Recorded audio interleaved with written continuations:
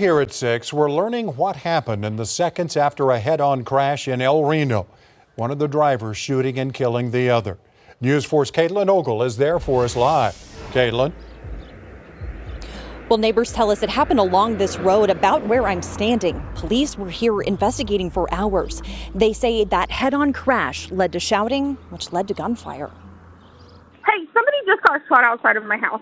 Tuesday, 3:30 p.m., El Reno police getting a 911 call on Foreman near Shepherd Avenue. He's laying on the ground. I do not think he's breathing. I thought, is that a gun going off? Police tell us two men crashed their trucks head on, then got out. I have a video of it because I heard them fighting. There was not physical altercation. He literally just shot him.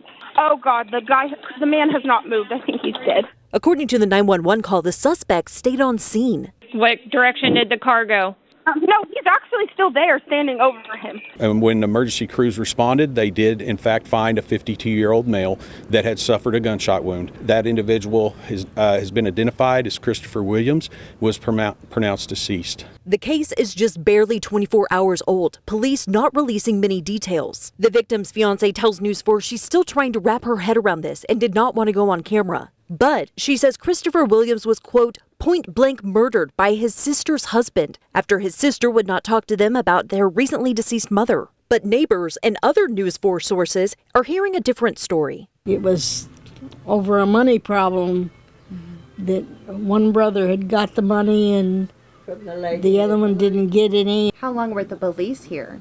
Oh, about 4 or 5 hours. And police say they have interviewed the person of interest, but so far no arrests have been made. We're live in El Reno. Caitlin Ogle, Oklahoma's News 4. Thank you, Caitlin.